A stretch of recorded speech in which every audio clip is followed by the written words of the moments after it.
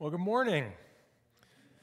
If you've been with us the last handful of weeks, we are on a journey through this series called Look to the Stars, examining the life of Abraham. We've jumped back to the Old Testament.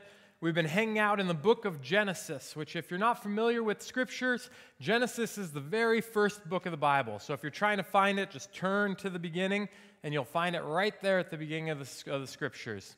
We've been looking at the life of Abraham and looking at what God has to teach us through Abraham's life, at what trials and joys Abraham has, and we've seen how God has set forward this covenant with Abraham over the last couple weeks, this covenant where God has said that he is wishing to bless Abraham to make him a great nation. Abraham, who has no offspring, God is going to make him into a great nation. And so last week, we talked about what happens when we try to take God's promises and we try to make them happen in our own time, in our own way, and how that usually doesn't go well. But it is much better to wait on God's timing, on God's ways, and to trust him in what he is doing. And so this week, we're going to be continuing in the story of Abraham's life, examining another story of God's provision, of God's strength, and of God's goodness in his life. Before we do that, let's pray together. Gracious God, we thank you for your word and the chance to learn from it each and every week. Lord, we thank you that it is alive and speaks to us. Lord, that you can use your word to meet us where we're at, to show us your goodness, to show us the love that you have for each one of us. And what a gift that is. And so, Lord, as we examine the story of Abraham, I pray that you would lead and guide us. Lord, that it would be your Holy Spirit that is speaking to each one of our hearts. And Lord, may nothing that I say get in the way of what you wish to declare this morning, but may we be open and attentive to your Spirit's leading. Lord, may you give us ears that hear and hearts that can understand what it is that you are guiding us in. And Lord, we pray this in the matchless name of Jesus. Amen. Well, as many of you know, one of the things that we've taken on here at SCOG, and perhaps you participate in it, perhaps you haven't, but is a Bible reading challenge. So we started with just the New Testament reading challenge for a summer, and then we've transitioned into also doing the year Bible reading challenge, where from September through May, if you stick with the challenge, you'll read through the entire Bible. And if you join us for the summer, we'll read through the New Testament in the summer. And so in 1 year, you'll read through the entire Bible and the New Testament twice. And it's been a joy to get to talk to some of you who have partaken the challenge with us, who have joined in on this challenge. And it is a challenge. I am currently behind on my reading right now, and I can tell you it is a challenge to keep up on it. But I also can tell you that it is so worth it, that the time spent in God's Word is always worth it. The time reading stories from the Old and New Testament, getting to see the entire picture of Scripture, is worth the investment. And I was talking with someone just last year who was reading through the Scripture, and they were reading through the Old Testament and reading parts of Scripture that they had never read before. And as we were talking about, they were asking me, how can God destroy these entire cities? We see these instances in the Old Testament where God wipes out entire peoples or entire cities, and how can God do that? And how can we take a loving God on the one hand and then also see him destroy people on the other? That doesn't really mesh with their understanding of who they knew God to be when they read through Scripture before. And that's part of the beauty of something like the Bible reading challenge, is we get to see the whole picture of Scripture. Because there are things to learn in the Old Testament that we must wrestle with, and there are things to understand in the New Testament as well. And perhaps you've wondered the same thing. Maybe you've questioned if the Old Testament God is really the same as the New Testament God. Or you've heard people put them in two different categories, like, well, there's God in the Old Testament, and he was judgmental, and he was vindictive, and he was angry. And then there's Jesus, God in the New Testament, and Jesus is kind and loving, and Jesus wants to hold your hand and walk with you. That's how some people view those two. And yet, the God in the Old Testament is the same as God in the New Testament. You see, God is the same yesterday, today, and tomorrow. That's something that we know to be true, is who God is, and he is faithful to who he is. And so today I want to look at the story in Abraham's life, a story in which we see sin and depravity and judgment and destruction.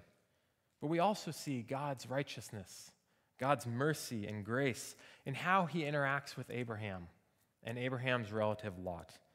So this morning we're going to spend our time in Genesis chapter 18 and 19. If you have a Bible, go ahead and open up to follow along or pull it up on your phone. But we're going to be in Genesis chapters 18 and 19. It's a fair amount of scripture, so we're going to move fairly quickly through it so that we can get through these two chapters and see what's occurring. But if you haven't read the story of Abraham and you're not really familiar with it, one of the things that's happened that we skipped over is after Abraham left, the Lord led him to move away from his family. We talked about how Abraham and Lot separate. They go their separate ways in Genesis chapter 13. But what happens as Lot goes and settles in a different area than Abraham is that he's captured as part of a king's conquest of the area that Lot had settled in. And Abram took it upon himself to go and to rescue Lot. He heard from someone who had escaped the captivity that Lot had been captured. And so look at Abraham's bold move in Genesis 14. We read in verses 14 through 16. When Abram heard that his kinsmen had been taken captive, he led forth his trained men born in his house, 318 of them, and went in pursuit as far as Dan. He divided his forces against them by night, he and his servants, and defeated them and pursued them to Hobab, north of Damascus. And then he brought back all the possessions, and also brought back his kinsman Lot with his possessions, and the women and the people. So even though they've separated, even though they've gone their different ways, Abraham as we now know him after his name was changed last week, continues to care for Lot. When he hears that Lot's in trouble, he gathers all his men together and they go and they take them back. They rescue Lot. And at the beginning of chapter 18, we see that the Lord once again appears to Abraham. He's done this multiple times. He's come to Abraham. He's given him instructions. He's told him about the covenant that he's establishing with him and the ways in which he's going to bless him. But this time, he comes in a little bit of a different manner. He comes traveling with two other men in the form of men, and it's God and these angels. There's three together. And as they come to Abraham, he invites them into his tent. He extends his hospitality to them, to feed them, to provide rest for them, and they take him up on it. So our scene where we're going to jump in, we have Abraham, two angels, and the Lord sitting in his tent as he is extending hospitality to them. So starting in Genesis chapter 18 in verse 9, as the angel speaking, they said to him, "Where is Sarah, your wife?" And he said, "She is in the tent." The Lord said, "I will surely return to you about this time next year, and Sarah, your wife, shall have a son." And Sarah was listening at the tent door behind him. Now Abraham and Sarah were old, advanced in years, and the way of women had ceased to be with Sarah. So Sarah laughed to herself, saying, "After I am worn out and my Lord is old, shall I have pleasure?" The Lord said to Abraham, "Why did Sarah laugh and say, 'Shall I indeed bear a child now that I am old?' Is anything too hard for the Lord? At the appointed time I will return to you about this time next year, and Sarah shall have a son." But Sarah denied it, saying, "I did not laugh, for she was afraid." He said, "No, but you did laugh." So here we have Abraham and Sarah. They're in the tent. They're serving their guests. Customary was that the women would not stay after they had served the men, that they would serve them a meal and then they would excuse themselves, but they'd perhaps still be in the tent, just kind of at the side or removed in another room of the tent. And so that's where we find Sarah when the angels are speaking with Abraham. And the Lord comes once again to affirm his promise to Abraham. God is continually steadfast in this promise to Abraham. He hasn't just told Abraham once that he's going to make him into a great nation, that he's going to give him an heir, but now he's told him, I believe this is the third or fourth time that he's come and told Abraham that this promise will come true. And even though Abraham and Sarah tried to make it come true on their own by choosing to take their slave Hagar and have Abraham conceive a child with her, and the Lord said, "No, that's not the way I'm going to do it. That's not the way that this promise is going to be fulfilled, that my covenant with you is established. It's going to be through a son from Sarah, and you're going to call him Isaac." And yet, time continues to pass, and Abraham and Sarah continue to doubt God's word. And so the Lord shows up again to affirm that he will bring a child to Abraham and Sarah. So the two angels and the Lord come and visit Abraham, and they let him know that by this time next year he will have a son. And Sarah responds by laughing. She hears this, what they're saying to Abraham, and laughs, thinking, how could this be? Well, the text tells us that the way of woman had ceased to be with Sarah. So Sarah is no longer experiencing menstruation. Thus, she thinks this is crazy. How could she have a baby? How could she still have a son? What could God mean that she would bear a son in her old age? And so she laughs at the notion, at the idea, as most people who are in Sarah's shoes would as well. And yet, Sarah is not the only one who has laughed. If you remember back in chapter 17, verse 17, when God tells Abraham that he's going to have a son, Abraham also laughs. In fact, he fell on the floor and laughed at what God said would occur. And the Lord knows that Sarah has laughed. He knows that Sarah has laughed because he is all-knowing. He didn't have to hear Sarah laugh. He didn't have to experience it or be talking with her to know that in the other part of the tent, wherever she was, that she laughed at this notion that the Lord would give her a child. And if you look at chapter 18, verse 14, I love this phrase. It says, "Is anything too hard for the Lord?" What a beautiful phrase. Is anything too hard for the Lord? You see, there is nothing too hard for the Lord to accomplish if he wants. If it is in his will, the Lord can do whatever he desires. Nothing is too hard for him. Not giving a child to a woman who is barren, not establishing a great nation out of just one man and one woman who have no children. Nothing is too hard for the Lord. I love how Andrew Steinman, in his commentary on Genesis, puts it.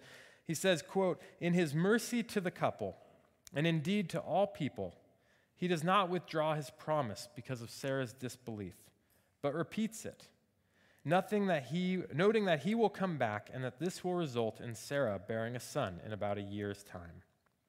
You see, God has confirmed his promise as he's revealed himself to Abraham and Sarah.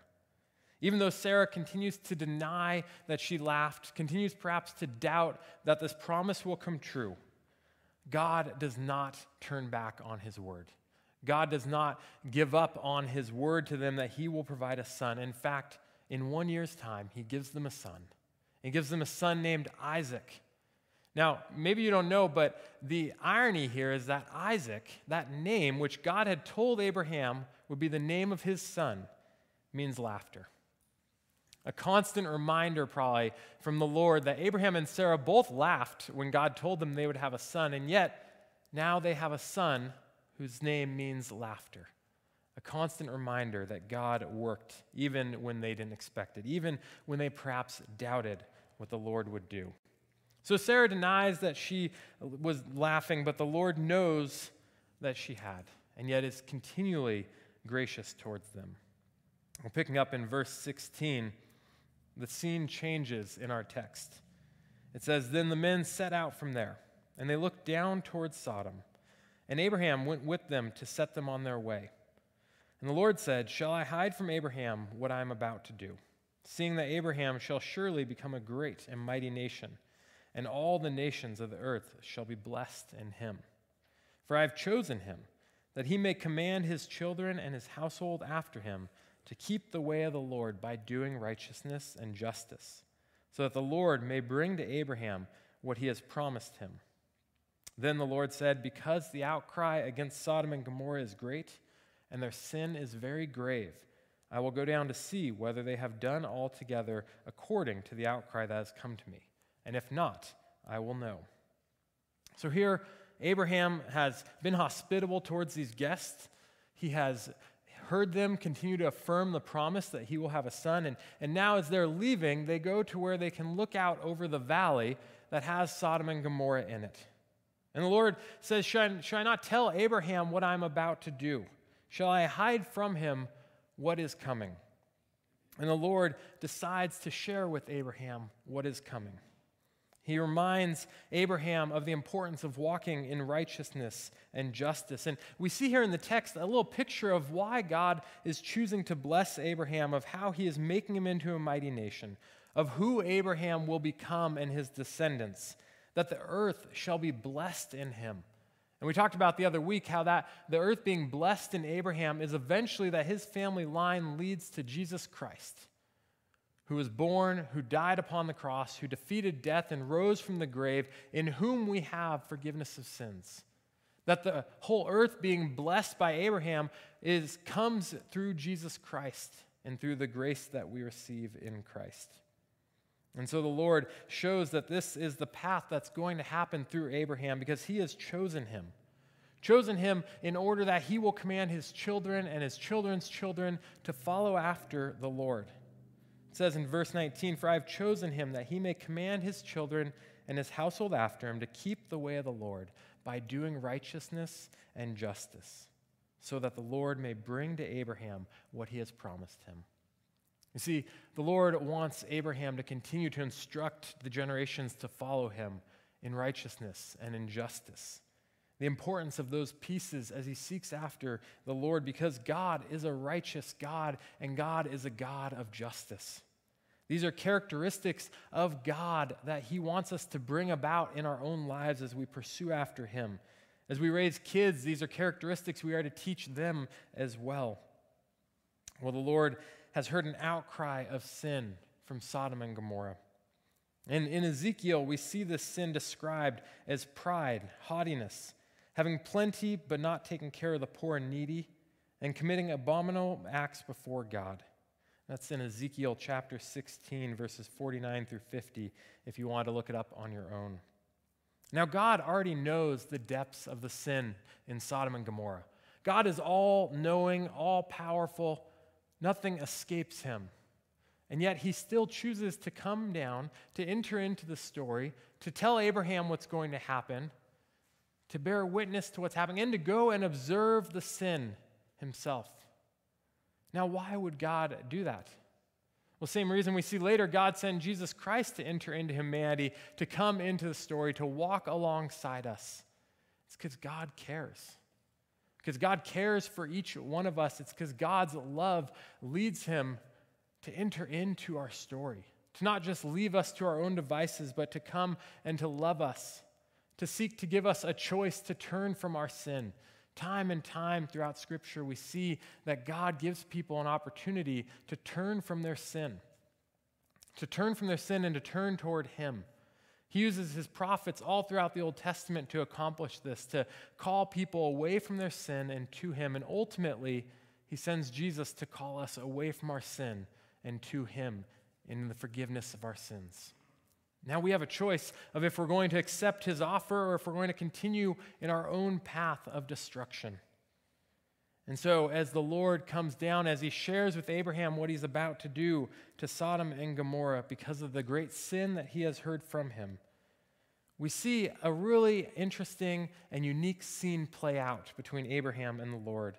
Picking up in verse 22. "So the men turned from there and went toward Sodom. But Abraham still stood before the Lord. Then Abraham drew near and said, 'Will you indeed sweep away the righteous with the wicked?'"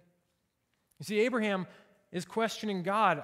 So you're saying you're going to possibly destroy Sodom because of their sin, but are you really going to kill the righteous with the wicked?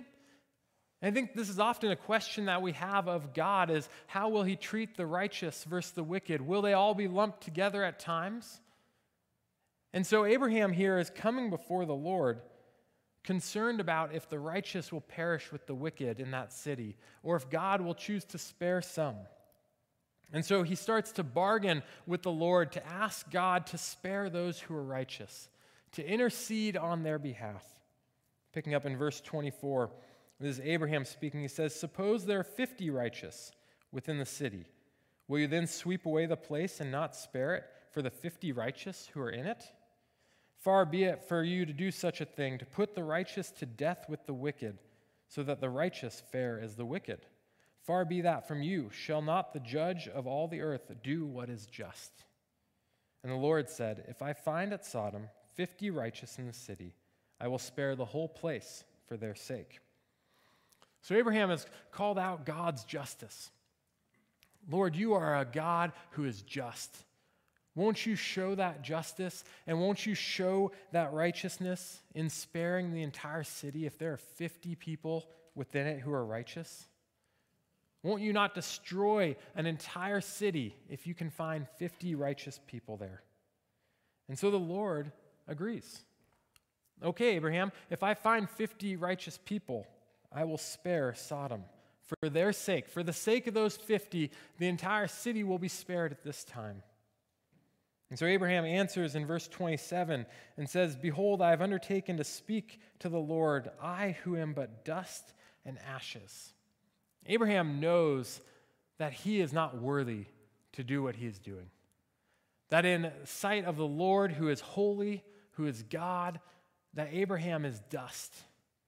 Who is he to come before the Lord to try to bargain with the Lord for the lives of these righteous in Sodom?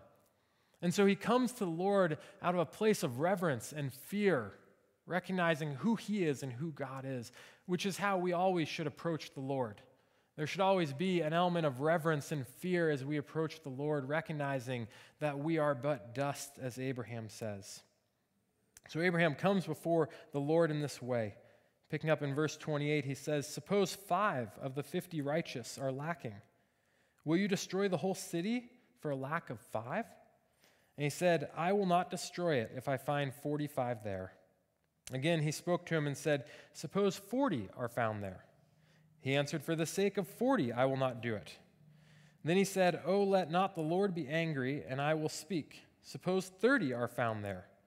And he answered, "I will not do it if I find 30 there." And he said, "Behold, I have undertaken to speak to the Lord. Suppose 20 are found there." And he answered, "For the sake of 20, I will not destroy it." Then he said, "Oh, let not the Lord be angry, and I will speak again but this once. Suppose 10 are found there." He answered, "For the sake of 10, I will not destroy it." And the Lord went his way when he had finished speaking to Abraham, and Abraham returned to his place. I've always enjoyed these verses where we watch this interaction between Abraham and the Lord, where Abraham seeks to intercede on behalf of the righteous in the city, hoping that there are 50 righteous, or 45, 40, 30, 20, 10. If there are just 10 righteous people, God will spare the city. And while I'm sure that Abraham is certainly concerned for his family, for Lot, who he knows resides in Sodom, but also for others who may be righteous as well. Would God sweep away the righteous with the unrighteous? And so Abraham bargains with God, starting with 50 and then goes down to 45, 40, 30, 20, and then 10. And the Lord shows his compassion in letting Abraham know that if he finds 10 righteous, he will spare the city. Abraham's been willing to speak before the Lord, to intercede on behalf of others. And it's so interesting to look at this text and to see how Abraham handles this situation in a different manner than when he handled the one earlier when Lot was captured. You see, earlier when Lot was captured, when Lot was in danger, Abraham took it upon himself to go and to rescue Lot. He gathered his men, he went in his strength, and he went and he defeated them and helped save Lot. And yet this time, Abraham relies upon the Lord. He doesn't go in his own strength to save Lot. He doesn't run down to Sodom with his men to try to rescue Lot before the Lord destroys the city. He doesn't do that this time. He puts his trust in God's judgment, in the righteousness of God and God's will. In fact, when it's all done, Abraham returns to his place. Rather than taking it upon himself to rescue Lot, he returns to his tent. You see, Abraham has done what he needed to do. He has interceded on behalf of others with his life. And this reminded me of the question of, do we intercede for others with our own lives? Are we willing to go to the Lord on behalf of others, those who we know and those who we don't know, the righteous and the unrighteous, to pray for them, to intercede for them? Do we do what Abraham has done here? Or do we just choose to keep to ourselves, to only pray for ourselves and what we need rather than to intercede on behalf of others? I think Abraham gives us a beautiful picture here of intercession on behalf of others, who he knows and who he doesn't know, that perhaps the Lord will be moved. Well, we see the two angels head to Sodom, and they find Lot at the city gate. If you read through chapter 18 and chapter 19, it's really interesting how much they line up with one another. Like they both start with Abraham sitting outside his tent, and the angels come, and he offers them hospitality. And in chapter 19, Lot's at the city gate, and the angels come, and he offers them hospitality. So they really mirror one another when you look through them together. But Lot's sitting at the city gate as the angels come into the city. And this is a position of respect. We know that Lot was a respected member of this community. And he urges these men to turn aside, to come to his home, so that he may care for them, so he may extend hospitality to them. And the men tell Lot, no, thank you, we're going to stay in the city square. And yet Lot urges them to come to his home. He knows that they need to come under the protection of his roof. He knows that it would not be a safe place for them to lodge in the city square, which shows us that Lot already has an idea of the depravity and sin that's present in the city in which he lives. He is not aloof to what's going on. He knows that it's a dangerous place, full of evil intentions. And so he urges these men to come and to reside in his home. And we've talked about this before. In this culture, when you bring someone into your home, you offer them protection as well. It's your way of saying that you vouch for them, that you represent them in that city, and that they are under your protection while they stay under your roof. So they turn aside. They take Lot up on his offer, and they come into his home, and he extends to them hospitality, providing them with a meal.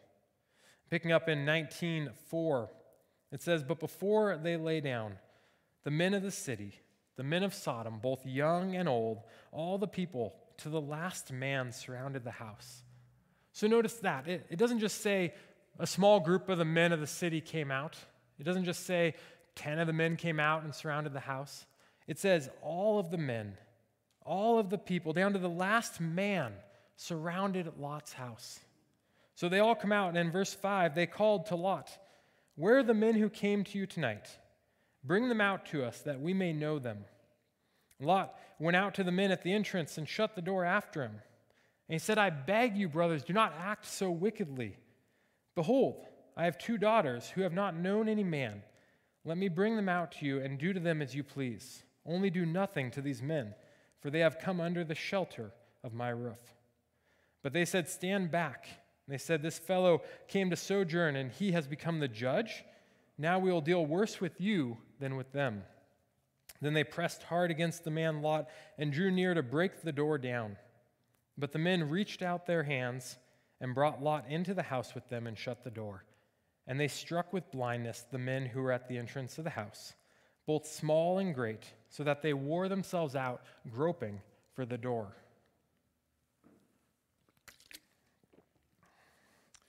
So when Abraham and God were speaking about the righteous found in Sodom, perhaps you found yourself wondering, is it really that bad? I mean, that you couldn't find 50 righteous men, that you couldn't find 10 righteous men and women in the city? Was it really that bad in Sodom? And yet this text gives us a glimpse of the evil in the city.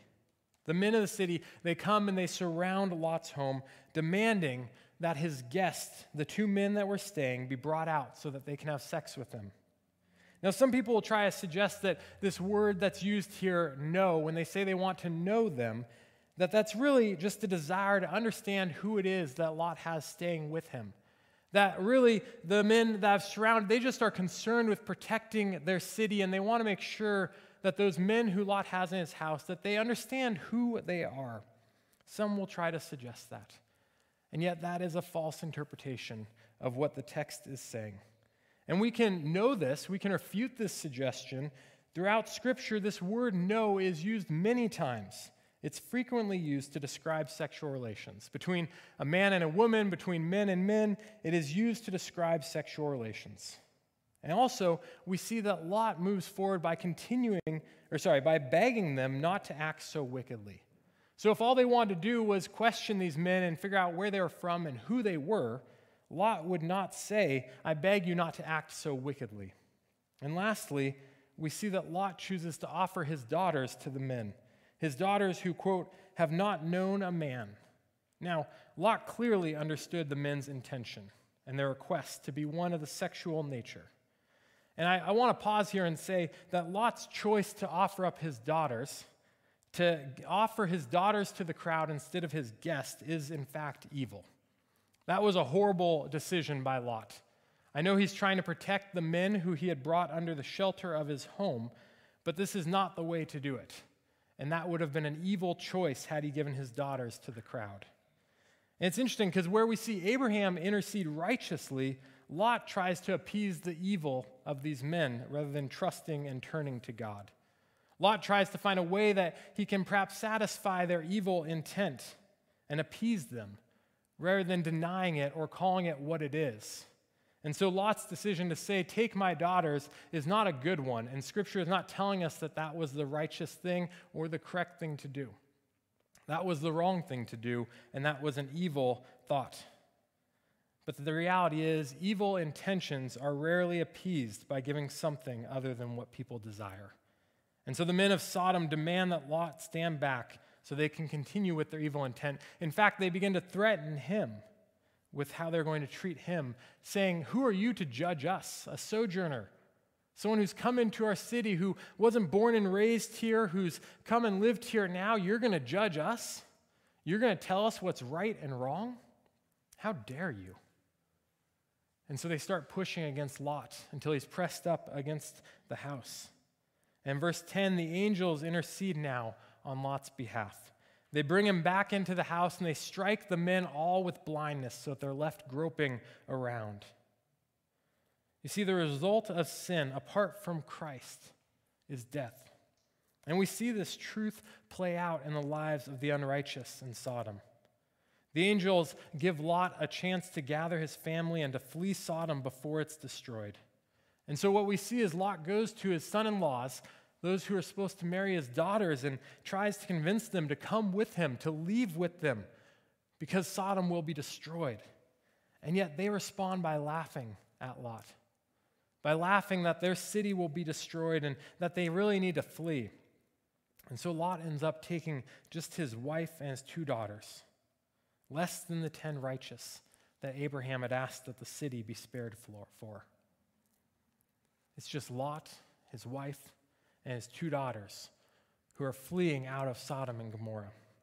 And Lot negotiates to flee to a small city called Zoar, and so he takes off, fleeing before the angels are going to destroy Sodom and Gomorrah. And picking up in verse 23 of chapter 19, the sun had risen on the earth when Lot came to Zoar.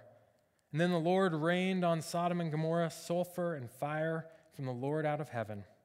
And he overthrew those cities, and all the valley and all the inhabitants of the cities and what grew on the ground. But Lot's wife behind him looked back, and she became a pillar of salt. And Abraham went early in the morning to the place where he had stood before the Lord. And he looked down toward Sodom and Gomorrah and toward all the land of the valley. And he looked, and behold, the smoke of the land went up like the smoke of a furnace. So it was that when God destroyed the cities of the valley, God remembered Abraham and sent Lot out of the midst of the overthrow when he overthrew the cities in which Lot had lived.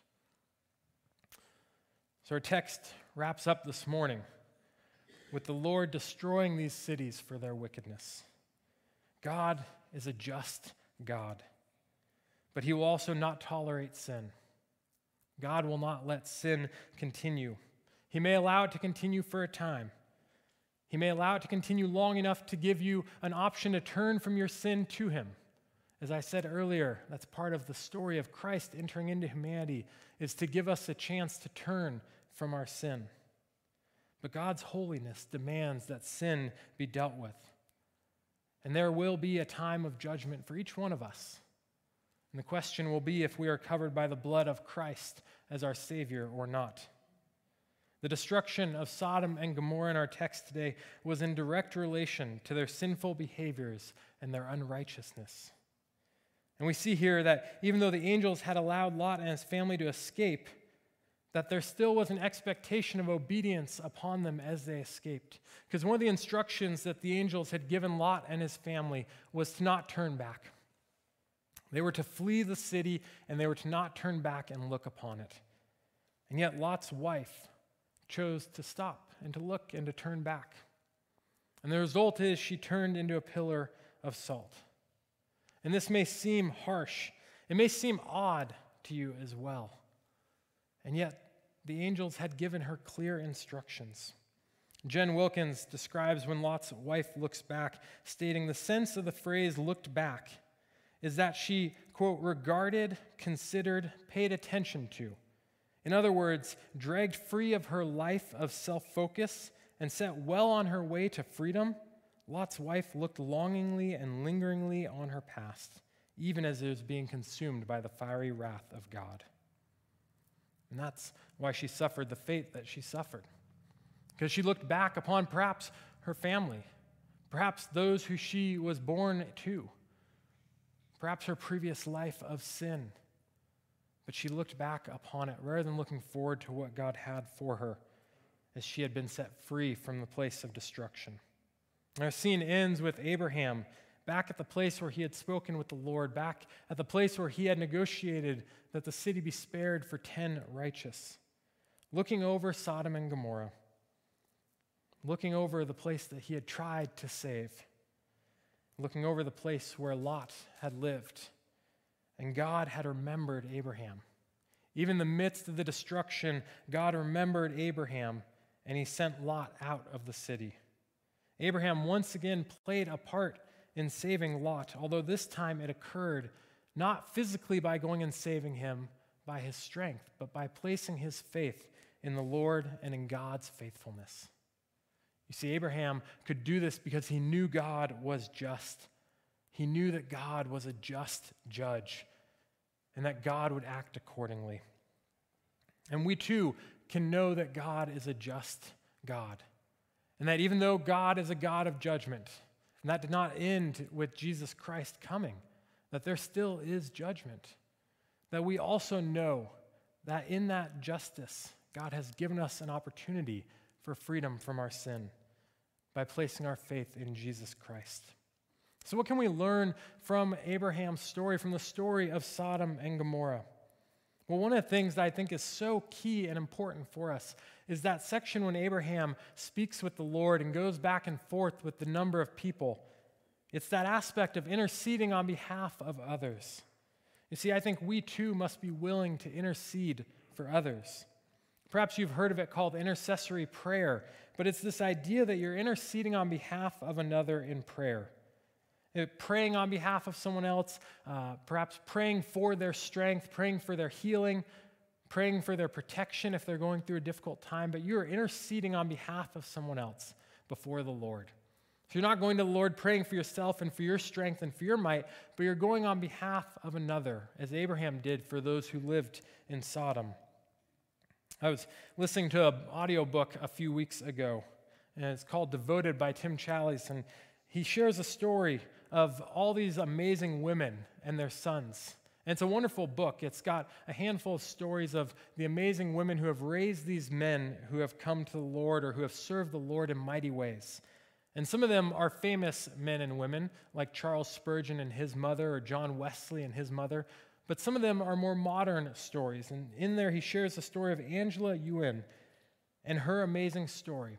You see, Angela Ewen had 2 sons, and one of her sons, Christopher, she had prayed that he would take over the family business. Now, their entire family was atheists. They didn't believe in God. And as Christopher got older, he admitted to his parents that he was gay. And his mom really struggled with this. She was an atheist and just really struggled with the concept that her son was gay.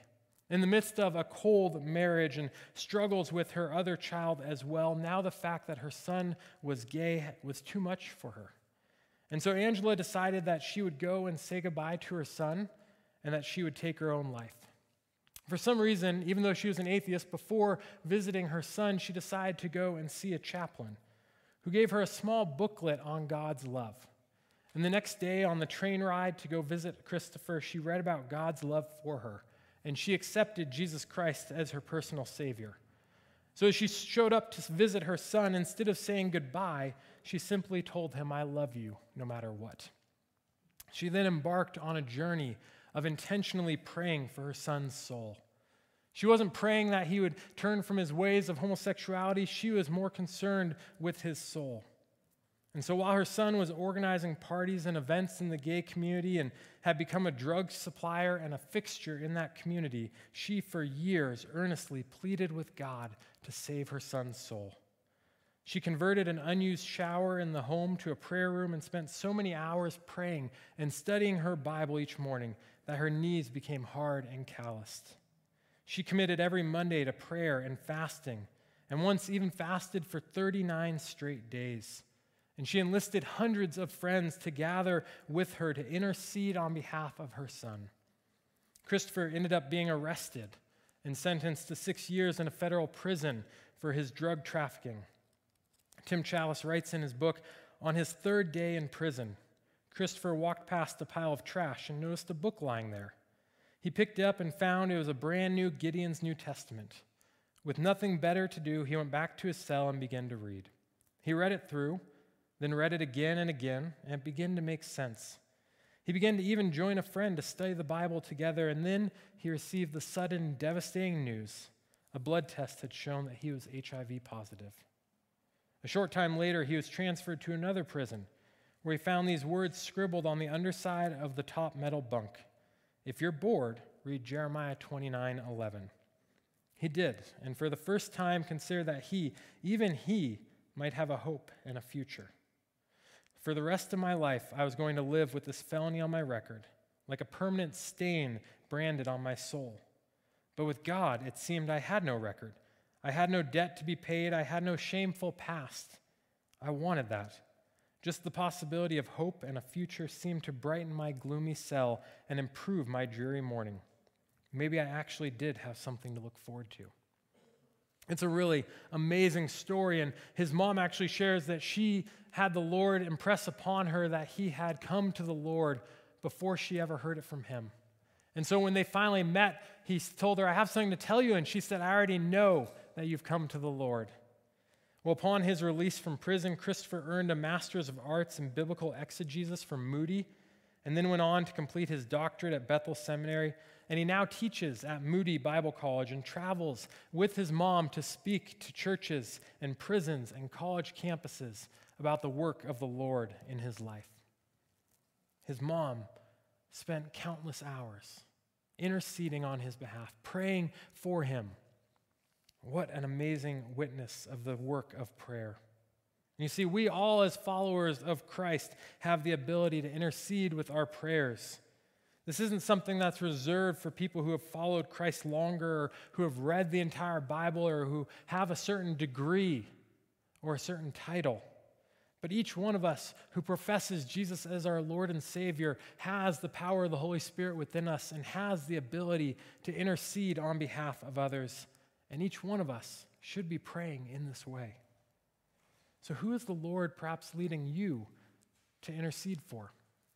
Who is it who's been heavy upon your heart that rather than just think about, you need to go to the Lord and intercede on behalf of, and not just once, but time and time again? You see, it's so easy for many of us, myself included, to think of someone and to pray for them once and check the box, I'm done praying for them. I'll move on to the next person on my list.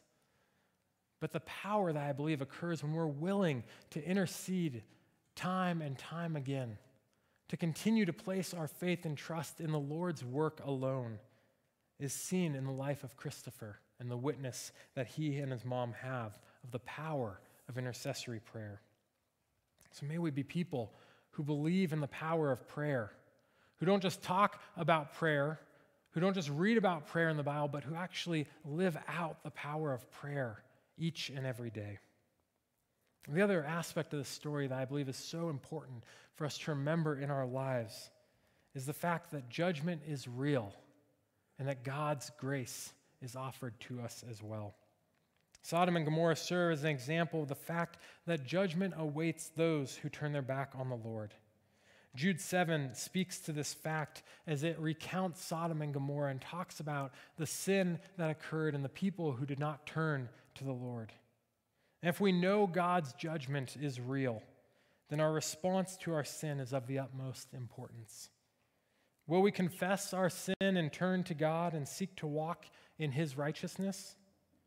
Or will we confess our sin and turn to God and yet, like Lot's wife, continue to look back longingly upon our sin? Or will we reject God's offer of grace and indulge in the sin in our lives? These are questions that have life-changing, eternal consequences.